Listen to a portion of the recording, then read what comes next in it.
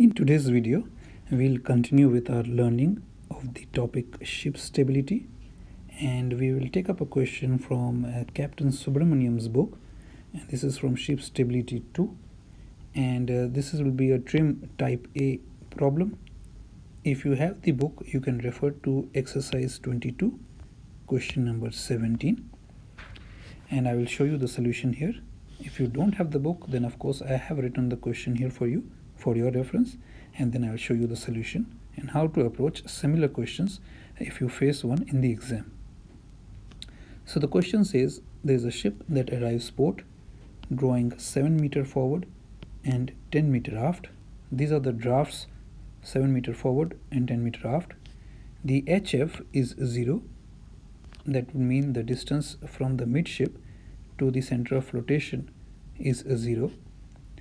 MCTC is 220, TPC is 25. The maximum permissible draft to cross a bar at the dock entrance is 9 meters. Due to a damaged forepeak, the draft forward is not to exceed 7 meters. So the current draft is 7 meters forward, and the draft forward cannot exceed 7 meters. Alright, it can be less than that, but it can't be more than that. Find the minimum amount of cargo to discharge into barges from number 2 twin deck, HG 30 meters forward. What is HG? HG is the longitudinal center of the gravity of cargo from the midship. Midship is denoted by the letter H.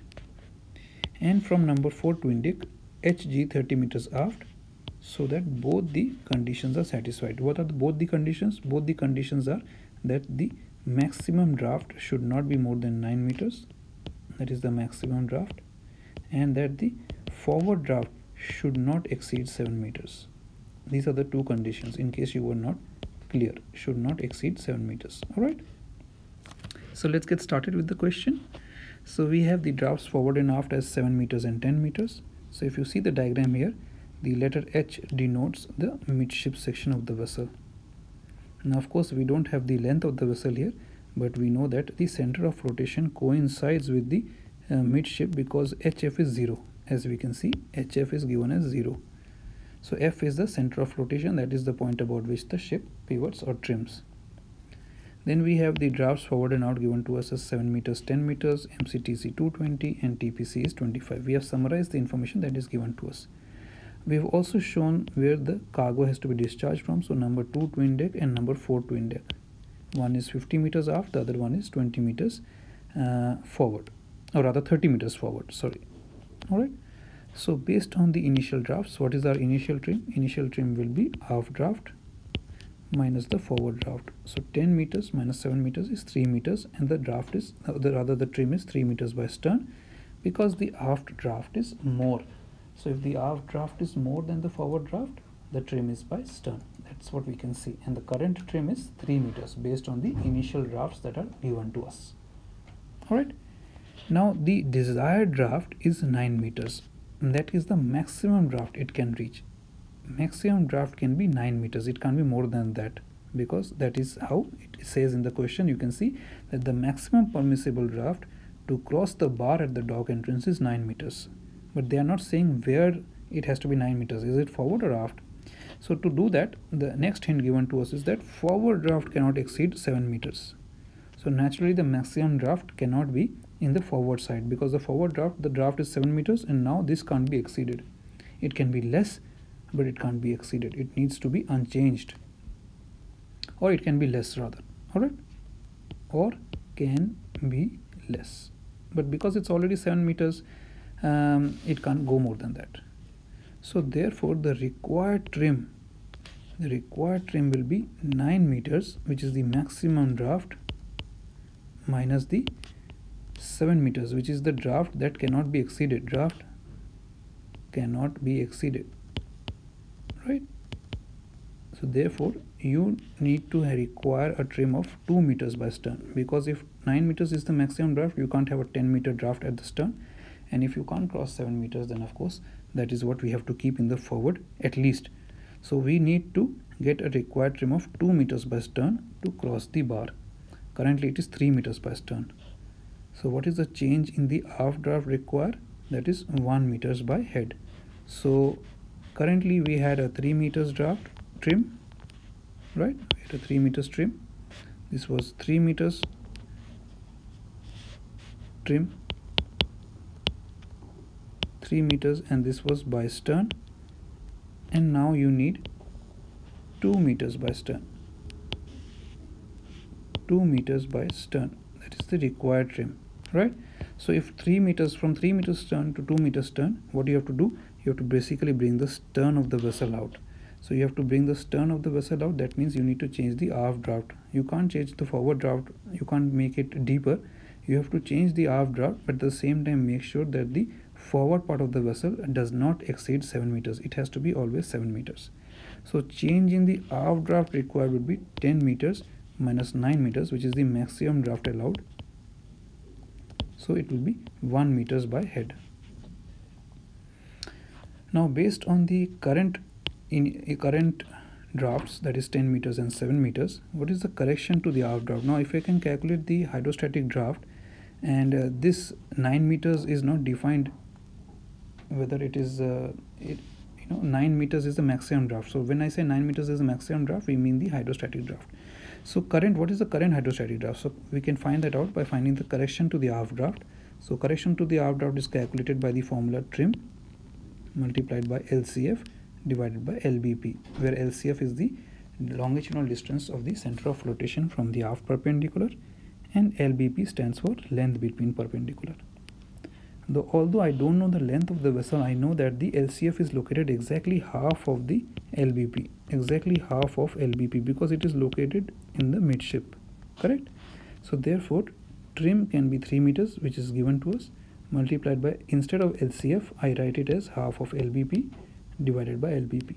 So LBP cancel out, half of 3 is 1.5 meters. Now this is the correction to be applied to the aft draft to get the current or the initial hydrostatic draft.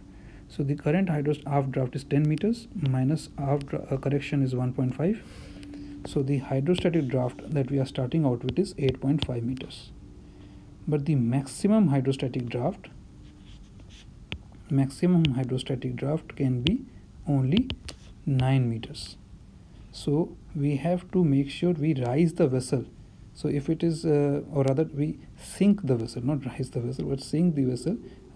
So we have a 8.5 and we have 9 meters that we can reach. So 9 minus 8.5 is 0.50 meters. So therefore we have to, if we have to discharge the cargo to make one part of the vessel rise, that will be the stern of the vessel to rise, we can find that out, that overall we have to rise the vessel by 0.50 meters multiplied by 100, which converts it into centimeters, multiplied by TPC. So what is TPC? TPC is tons per centimeter immersion. So that means if we have to make the vessel rise or sink by 1 centimeter, TPC is 25 tons. So therefore if we have to make the vessel rise by 0.5 meter, so we have to discharge a cargo. So then we have to convert 0.50 into centimeters. So 0.50 by 100 makes it centimeters, and then multiplied by TPC to give us an idea of the total cargo that we have to require to be discharged. Alright, so then we go back here. So we know 1250 tons is the cargo to be discharged.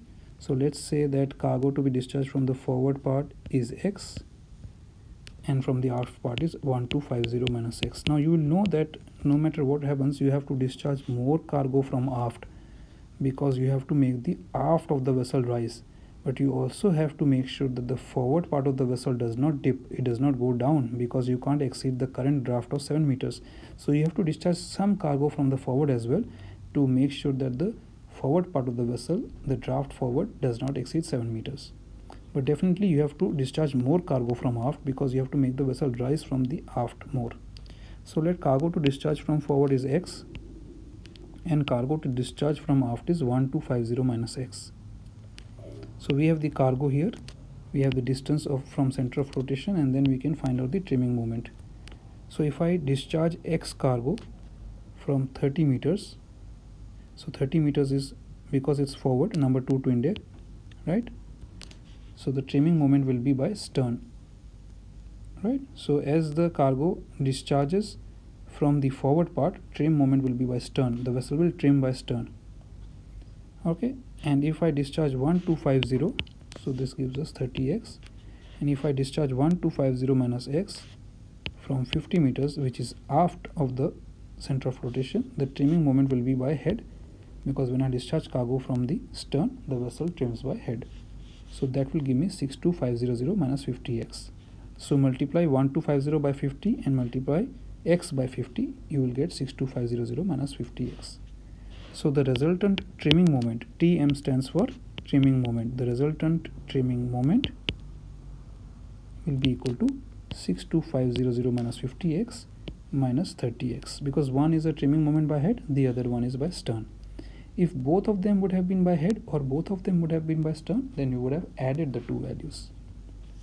Here you will subtract the two values to get the resultant. So you get 62500 minus 80x. Alright, because minus 50x minus 30x, you can add them up together. Both have a negative, so you can add them up. But also you have to remember that the trimming change required is 1 meter. So from 10 meters by stern, you have to create a trimming moment to 9 meters by stern. So that is, so actually if you think about it, this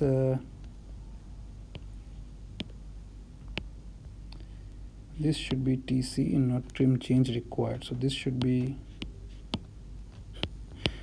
not TA but TC.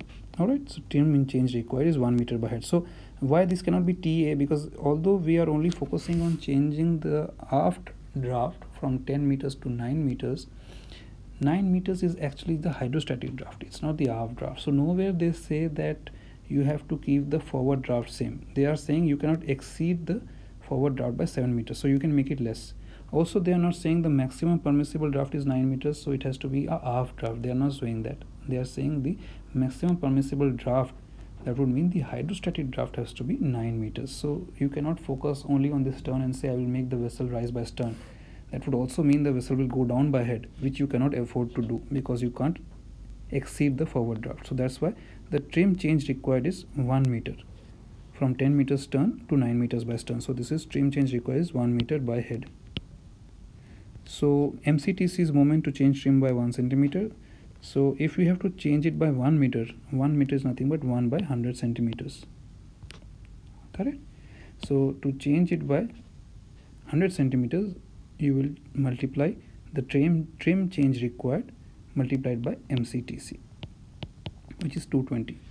So you have to get the trimming moment is 220 or 22,000 is the trimming moment.